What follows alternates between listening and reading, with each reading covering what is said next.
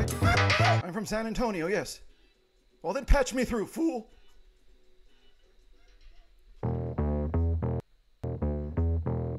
I don't think you understand, sir. This is the time that I should be on his screen. You have a problem with it? Well, I'll tell you what. Take it up with Linda Calmari, Carmel Hughes, Programming Director at the San Antonio Learning Annex, and my new friends, Richie Aaron and Fernando Funes. That's right. Okay, well, I'm glad. Yes, I accept your apology. No, I'm not upset. You forgive me. Please don't cry, please.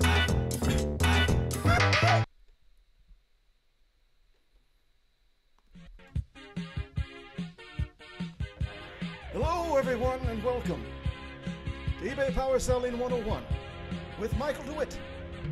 I am Michael DeWitt, the titular Michael DeWitt of the show, eBay Power Selling 101. We are streaming to you here live from San Antonio, just 13 brisk short walks away from the San Antonio Riverwalk. Everyone, I am so excited to welcome you here. I understand this isn't normally what you see here on this stream here, but I want to assure you that everyone I've come into contact with up to this point, I've been very polite to, and they've been polite to me, and I really do appreciate this opportunity. For those who are new to this is a seminar all about selling on eBay.com. eBay.com is an online marketplace. Some might say it's the #1 online marketplace in the world. And I am here to impart my experience as a power seller. Yes, I've been an eBay power seller from 1991 to 1999 and from 2000 to 2020. I want to thank you for joining us. I see there's people in the chat. I will be going there every once in a while to take a look at what questions you may have or which comments, which well wishes you may be offering my way.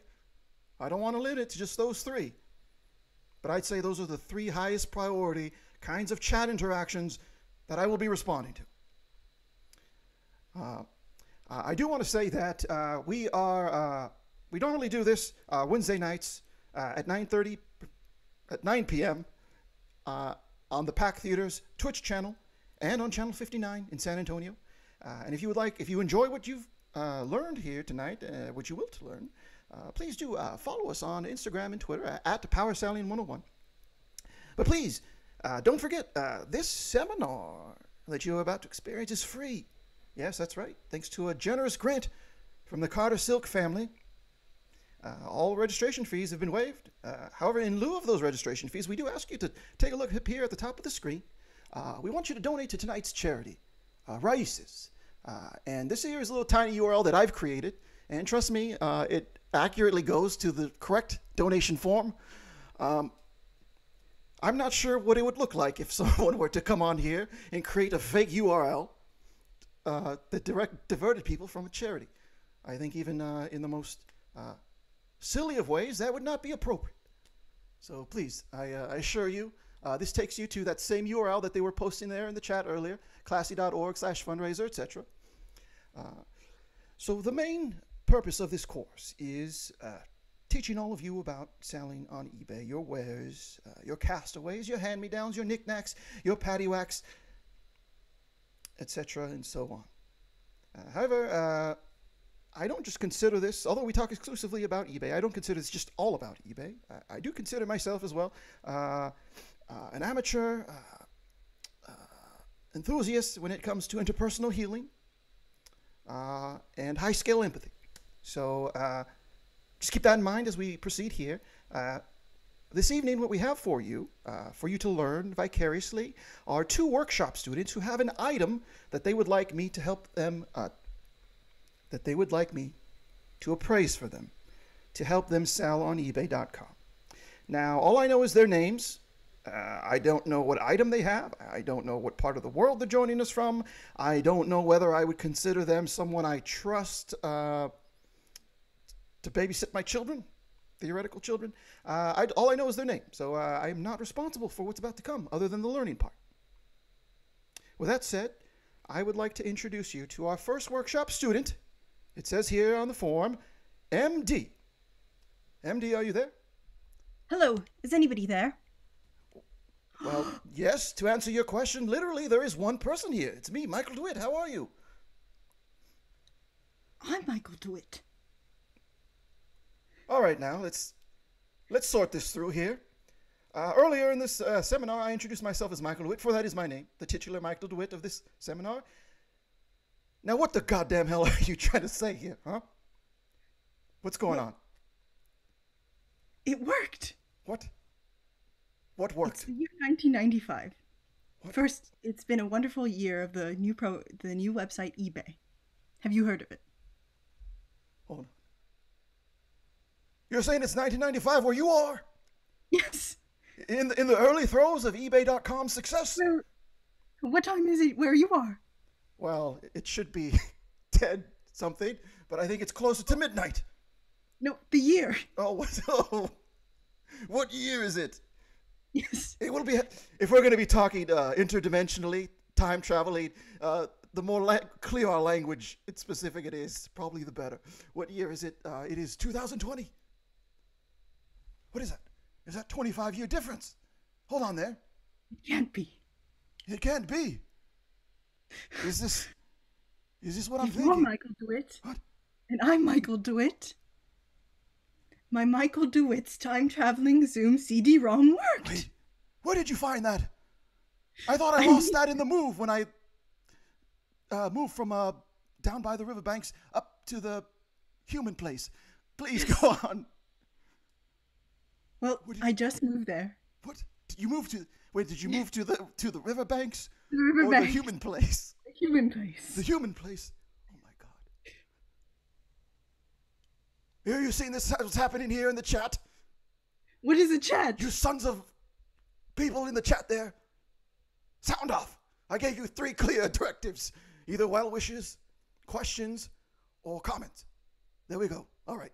Yes. Oh my God. Even though I was the one that created that time-traveling CD-ROM, I always thought of it as just a concept. You're saying it actually worked? Well, I guess in this timeline, yes. Oh my God. Can I say something real quickly? Please. You look a lot like David Bowie's character in the Twin Peaks Fire Walk With Me film. I'm pretty sure he has that exact same shirt, which I know is similar to mine. And I know you are me, so you know this. You devil. Hey, Rancho, you're calling a devil devil? Listen, you know better than anyone. How many times have we been in a bar at the San Antonio Riverwalk when a beautiful woman calls us a devil, lets out a sly smile, and then pretends to smack us and then laughs? You know what happens then? Well, that's only happened once because I'm a newbie here. That's right. Oh, that's right. Most of my experiences in that very specific category were after Are you single? In 2020, are you still single? I mean, are we still single? It's indetermined. Oh, no. No, I mean, we're close. Don't give up on us. Myself, Michael. Don't give up on us, Michael. Michael, listen to me right Yes. now. They've just unleashed something. What's that? My neighbor was talking about it. Oh, I just took an acting class and we were learning accents, so I'm developing mine, Michael. I guess me. Oh, that's You right. should remember this. No, yes, that's right. I do remember this acting class where we came out of our shell and we started employing different tones and timbres in our voice. Well, I guess our new neighbor, his name is Bill. Hold I on heard him in the garage developing something called the Java Tricks. Hold on now. You aren't referring to the same Java tricks that anyone who has been watching our show over the last 8 months would know the reference to, but anyone who has just joined us tonight for the first time would have no idea what it means. Well, let me explain it because this is the first time I've heard of it. Oh, perfect. You could be the entryway for this new audience into the story. Oh my God! So the Java Tricks, he said, Yes. is something. It's an interweb. It's a series of coding and sequences. Ones and zeros floated around indiscriminately. Yes, and anybody who enters may never return. That's And right. it's not just the internet. What's that? It's Did you notice I was looking at my phone? Is that why you paused? what? Yes, show me your home phone. This is my home phone. Let me see Was it it. supposed to be more revelatory than that? This is my home phone. All right, here. Listen, listen, listen, you fool. I can call you that assuredly because I am you, and Older that's. and wiser. Listen, we don't have our normal amount of time to indulge this as much fun as it is. I do need to ascertain, young Michael, what exact item do you need my increased experience and intuition with? Well, I guess now the Michael DeWitt's time traveling CD-ROM. It only works for PC so far, but What? I'm going to get it working for Mac once I get the right funds through eBay. Remind me again. Are you saying you're selling this, or you're telling me you're going to sell other things to No, try and I'm fund this? well, I'm going to sell other things because this hasn't been that successful. But once I sell all my Yes. True Religion jeans and All right. my Walkman that I found, I'm going to sell this. But I guess I can sell it now because it works. That is a goddamn smart idea, and I dare I say, it comes from a young enthusiasm that I don't necessarily have in this old age, which makes me think something that may be useful to those in the chat. Just because you're older and wiser doesn't mean you know better than the younger version of yourself. Oh, For great. That youth means I don't. and resplendency are tied like this. Synonyms, Splendid. brothers, cousins, sisters. Huh? Splendid. That's such a beautiful word, the way it rolls off the Wait, tongue like a hold on dove. now. I'm remembering the first time I heard the word resplendent. Wait, I learned the word resplendent from an older version of me that I was talking through into a PC. Now that I'm. Wait, this is that time travel paradox. If you go back in time and you tell yourself the word resplendent, and then you remember when did you learn the word resplendent, it was from yourself. So who said resplendent first? The younger Michael or the older Mike? I guess I Right. would be the egg in this scenario. Yes. Or the chicken because I'm hatching you. Oh my God, this is amazing. This is beautiful. Here, can I have you hold on for a second now? Younger Michael DeWitt, who kind of looks like David Bowie in Fire Walk with Me, the Twin Peaks film. Hey, Hey, you're complimenting yourself, is what I'm saying. that's right. I, Okay. I, Well, I will give myself that compliment in the context of I do enjoy that film, but if we have more time, we could do a deeper dive into David Bowie's troubled past. He's a very problematic person. I don't want anyone to think that I adopt all the qualities of David Bowie. Please, no one in the chat no. say that I have all the qualities of David Bowie. I'll I be think embarrassed. I can guess that people still love David Bowie the way they love him now. Things have changed since 1995, young Michael, for the better. Make that clear. Let's just say that we don't have enough time to completely go into that. But please mute your screen for a second, and I have to be joined by our second workshop student. Now, this is the part of the seminar where I usually have my teacher's assistant, the infernal Tom Parrott, keeping tight time, although we always do go long in our normal slot. So if I can get a favor from one of the show producers of this festival, can you type into the chat where we are at our set? And I call it a set because I respect the format of the festival, even though this is a real seminar and not a show or a set. Rather than pausing until I hear how much time we have left, I will proceed and then keep an eye on the chat. I hope you're all joining us here. I hope you're all enjoying yourselves, learning there, learning the value of. No, we cannot. Okay, someone's asked us for us to do Temper Trap Hour. We don't have time for that. It's a game called Sweet Disposition. It's a movie trailer game where we play movie trailers, but we mute the sound and we play Temper Trap's Sweet Disposition over it in our normal show. But we will not do that tonight because we're joined by a second guest. And their name, as far as I know, I don't know anything about them. All I know is their name. It is Dame Coochie Drench. Yes, hello.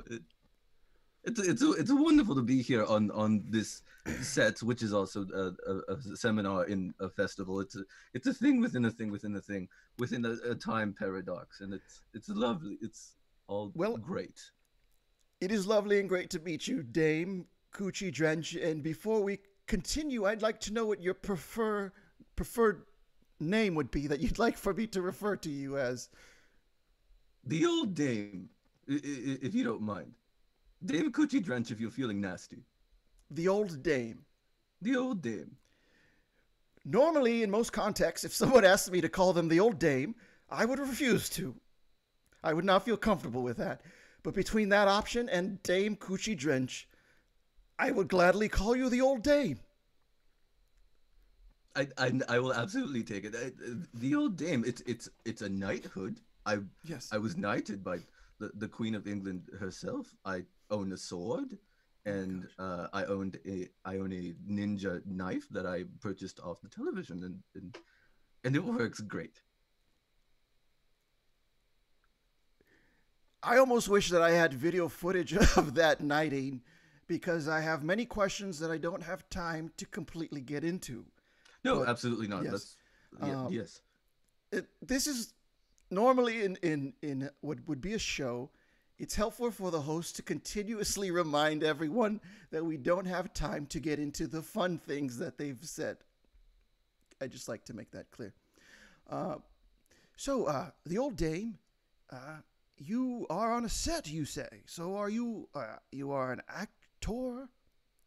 I do partake in the thespian art from time to time. I travel. I'm on set live shooting a commercial for what looks like a Forever 21. You're not quite sure. Uh, They I, just let you I, free on set. You may be advertising for Forever 21. It could be a wet seal. quite frankly, I do come and go, in and out of consciousness. But it does look like a Forever 21, and I will be advertising T-shirts that say "Bay" on it.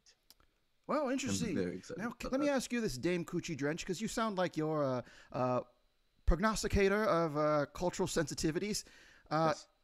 This term "bay," became popular. I'd say maybe 10 years ago.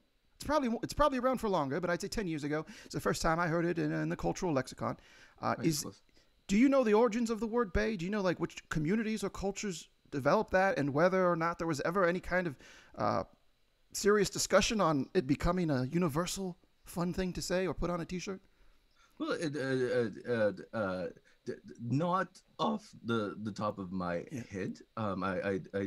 I do believe that there was uh, Forever 21 likes to take phrases and steal from marginalized communities. If I had Assuredly, to, assuredly, I do. Now that you say that, I do remember plenty of articles about them either stealing from maybe less popular independent designers and Mhm. or doing very offensive things for profit. it's it's a check, Michael. That's right. And speaking of a check, let's check ourselves before we wreck ourselves. What is it that we can help you sell this evening? Well, I do have a rarity Yes. to present tonight. Um, I I'm a little nervous about it, but I guess. You do not strike me as someone who is capable of feeling nervous. Well, here goes. Yes. I'm gonna try to power through the Okay. emotion. But I'm interested in selling this what looks like to be an antique guitar hero on tour adjustment for some sort of gaming device. Um, these look like harmonica holes, and It, I have been blowing on it profusely to no results. so what you have there, you're struggling to use it, but what it sounds like you have there is an expansion to the Guitar Hero game. I can only assume. Presumably there was enough Aerosmith songs in Guitar Hero for them to have the use of a harmonica. And from what I know, a lot of those games fell out of favor, maybe 3-4 years after they came out, including Rock Band and such. Well, I was just about to mention Rock Band. Well, you can't talk about Guitar Hero without mentioning Rock Band. That's right.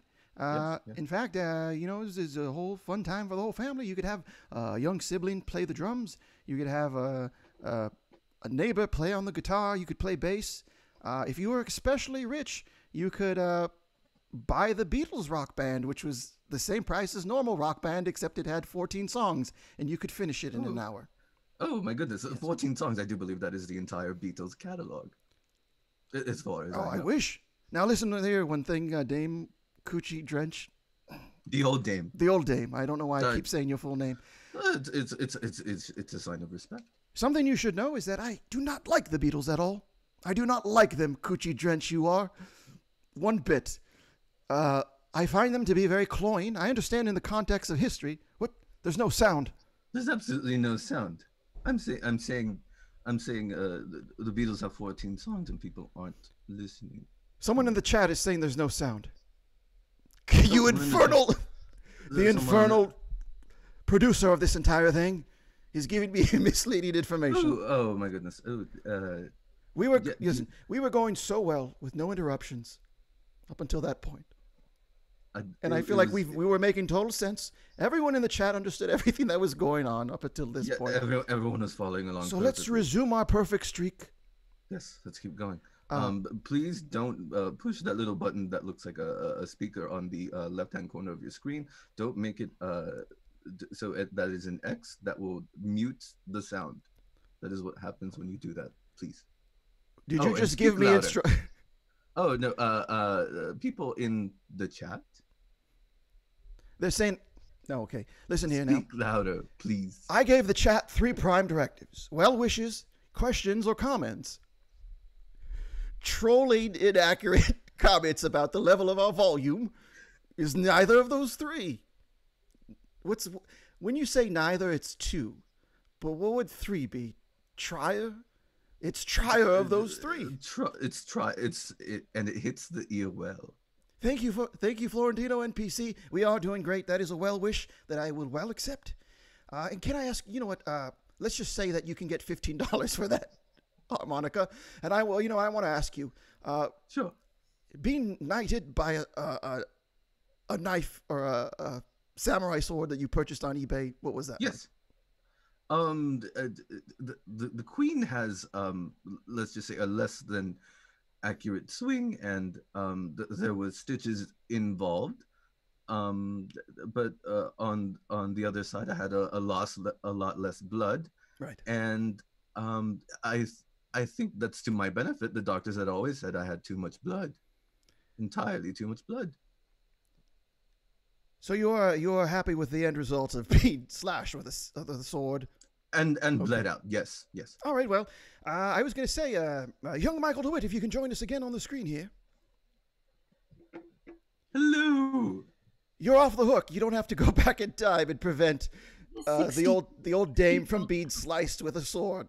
She enjoyed it, so you could just keep living your life. Okay. No missions for you. How resplendent. Resplendent. Oh, resplendent. Oh, what a word. You just reminded me of the word that I taught you.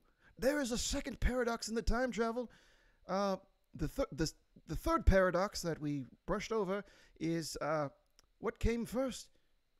Capitalism or appropriation of cultural terminology and history? These are all new terms? These are inextricably linked concepts. Now let's have a vote in the chat. We do have to leave in about 37 seconds, but we want to have a vote in the chat here. First off, please, if an old Michael DeWitt tells a young Michael DeWitt the word resplendent for the first time, and then the old Michael DeWitt remembers the first time he heard the word resplendent was from when he was young, and an old Michael DeWitt told him the word resplendent, who originally came up with the word resplendent? That's one of the polls that we're doing in the chat. The second poll we're doing is, what came first, capitalism or appropriation of cultural terminology and history for profit? All right. Okay. Do people still like Charlie Rose? in 2020. Okay, please. We do not have time to go into any of that. And don't you dare say any stand-up comedian's name. Literally any stand-up comedian's name, because you will... George Carlin? Please. You did the one thing I told you not to do, young Michael. Be careful. Pryor. Be careful behind you. Michael. Jinger Offalo. Okay, you've actually said names of people who are either grandfathered or don't have any known problematic issues. So congratulations to you, young Michael. You will continue to enjoy the same stand-ups you have enjoyed in 1995 in 2020. And here's my advice to you, old Michael. Yes. The word grandfathered is problematic. Ooh, that's so sage. But I don't blame you. We're all learning. No. Listen. As I said earlier, the lesson of tonight's seminar is that just because you're older and you feel wiser doesn't mean you know more. Youth and resplendency are synonyms. Yes. And you've just revealed that. The youth are the answer. I'm pretending that they're going to kick me off and I have to yell the last 5 seconds of the show. The youth are the answer. Listen to them. They will lead the way. If it's a bunch of old people in a room, whatever they want is wrong. That's absolutely true. I'm wrong on everything. Thank you for joining us. That was problematic as well. I'm sorry. I meant wealthy people. Everybody is. Everyone is problematic and everyone is responsible. All right, I have to go now because it's the end of the thing. You know what? Enjoy the rest of the pachanga, my friends. Goodbye. Goodbye, everybody. Goodbye, resplendent.